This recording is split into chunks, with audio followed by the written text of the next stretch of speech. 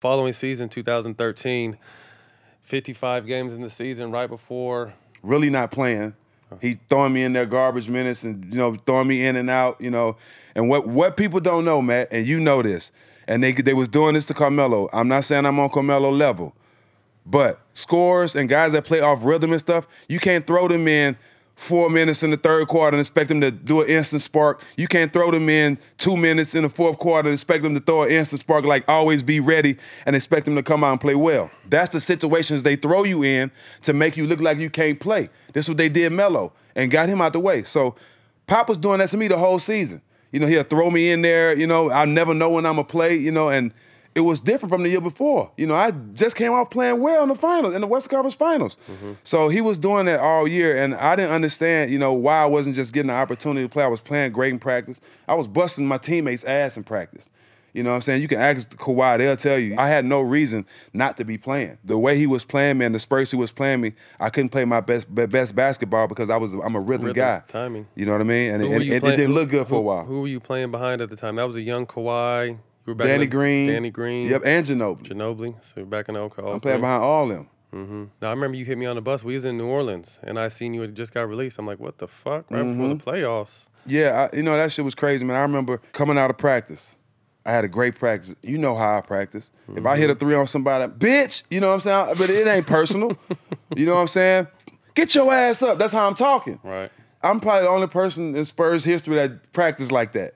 You know what I'm saying? Maybe Mario Elliott or somebody like that. You know what I'm saying? But I'm the only one in Spurs history that practiced like that. Tim loved it. Tim Duncan loved it. He loved the way I played and all that. You know what I'm saying? It scared people at the time. We had a point guard on the team. His last name was DeColo. He loved me, you know what I mean? But I hit a shot on him for game one at practice, and I'm like, get up, bitch. And Pop, I saw it. He didn't say nothing, but I saw his face like, come on, Jack. But this is just how I play. I wasn't playing much, so my games was practices. Right. You know what I mean? And this is just how I played. So I'm walking in the locker room. I remember I'm having a great, I'm feeling good. Tim coming and messing with me, like, great practice, boy, And as I'm in the locker room, one of the trainers come like, Pop want to talk to you in the film room. That's like getting called to the principal's office. But I'm not feeling that. I'm thinking he finna tell me, great practice, I'm going to play you, like, get your shit together, you know what I'm saying? Right. That's what I'm thinking. Right.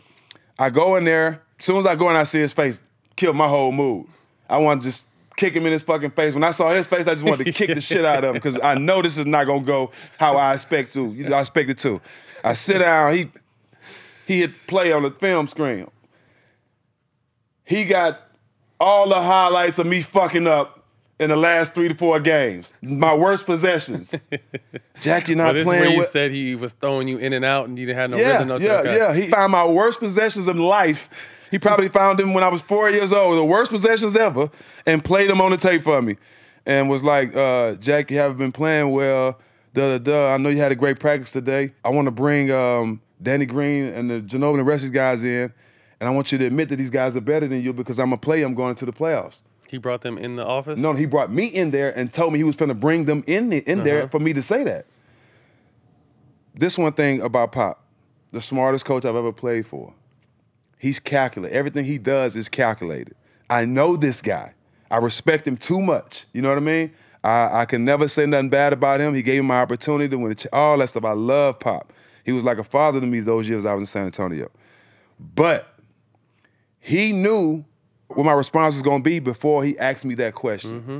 So when he told me that he was going to bring the team in and wanted me to admit that Danny Green and Ginobili was better than me in front of the whole team to help their confidence going to the playoffs, I looked at him. I said, Pop, you know I ain't going to say that. You might as well give me the rest of my money. I'm getting the fuck up out of here. And I got up and walked out. Now listen, I got up and walked out. As I walked out, I see Tim on the table. And he was like, Jack, what's going on? I'm like, man, don't even worry about it. I'll holler at you later. You know what I'm saying? As I walk out. So this is how I always say, I know how smart Pop is, and I know that everything he does is calculated. As I'm at home going to the house, I get a call from T-Mac. T-Mac flying in town, asking me, well, what's going on? He flying in. San Antonio flying him in. He coming in right now. So they had already was bringing T-Mac in, so he was trying to set up a way for you to let me down easy. So he wanted me to set myself up. by saying that in front of the team. To cut yourself. Right.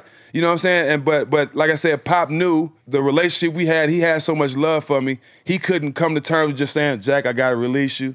You know what I'm saying? I don't think the relationship we have, I don't think he wanted to do that. And that's why he put me in that position. To cut yourself. Because he knew I was gonna cut myself. Fuck no, I ain't saying, I'm not to this day. Deontay Wilder, till this day, I ain't saying nobody better than me. You gotta prove it. You know what I'm saying? And it ended bad. And they ended up losing to Miami. That's good for their ass. Because I would have got that rebound. You know what I'm saying? And the way I feel about Ray Allen, I would have made sure I locked his ass up. You know what I mean? So, but you know, shit happened for a reason. I don't even think they really gave T-Mac a chance to see what he can do. I remember that. He was in and out briefly. But it was fucked up, you know what I'm saying? Because and then he did that while I couldn't sign with another NBA team. Oh, yeah, no, you know, right before the playoffs, where I could. So he didn't want me to come back to hunt him, and I don't blame him because that's what was gonna happen. I was gonna come back and bust his ass, and he knew that. You know what I mean? But it was just fucked up how it happened, and I never played in the NBA after that. It's a cold business because the business of the business behind the scenes is dirty. You know what I mean? And then it almost, without knowing the whole story, you know, Pop is what he is. You know, are going to be arguably one of the greatest coaches, if not the greatest coaches ever. So if you can't make it work with Pop, people really start thinking you're a problem. Mm-hmm. You know what I mean? So then, like you said, after that, you never played in the NBA again. Yep, I've that little bullshit stint with a couple weeks with the Clippers, and that was it. But anytime you get cut right before the playoffs, that looks bad to every team. You know what I'm saying? That looks bad to every team. And to be cut from the Spurs that's right before the playoffs, you know what I'm saying? And I think, Matt, that's what hurt me more than anything. The relationship me and Pop had, like, as smart as he is, this is ruining me, Pop. Like, regardless how you feel about me or what you're trying to do to win games, this is fucking up my career. You know what I mean? And I don't think he never thought about that. You know what I'm saying? But I heard somebody ask him about it, and he said he regret how he handled that. You know what I'm saying? Which I respect because, you know, I had a lot of game left. You know, I had to go punish the big three the next couple of years because you know, if Pop say you don't belong in the league, trust me, a lot of teams gonna be like, you don't belong in the league. It's tough way to go out.